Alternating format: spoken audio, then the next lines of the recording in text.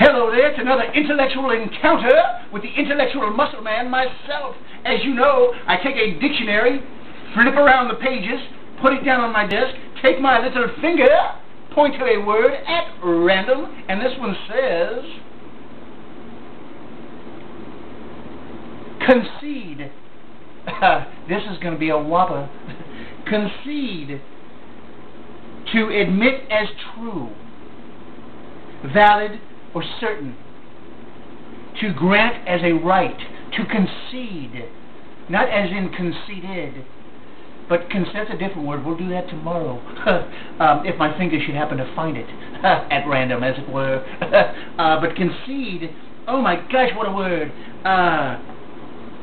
To admit as true, valid, certain, etc. To grant as a right, to concede, to admit as true. I concede to that. I can. Hey, man, you're kind of out there. I concede. Hey, man, you're kind of. I don't even know how to explain it. I concede. Hey, man, you're.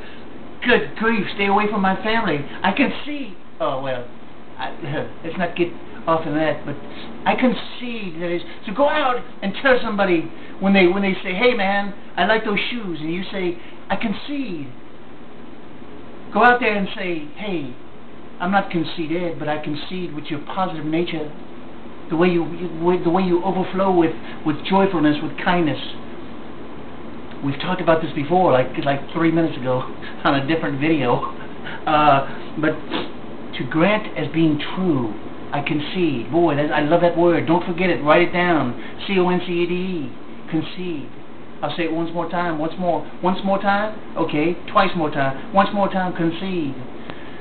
Go out there and be yourself and concede that, yes, you're going to do great things today.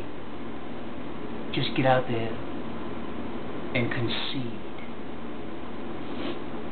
Thanks a lot. Tune in next time, and we'll see what else my finger might find in a dictionary at random.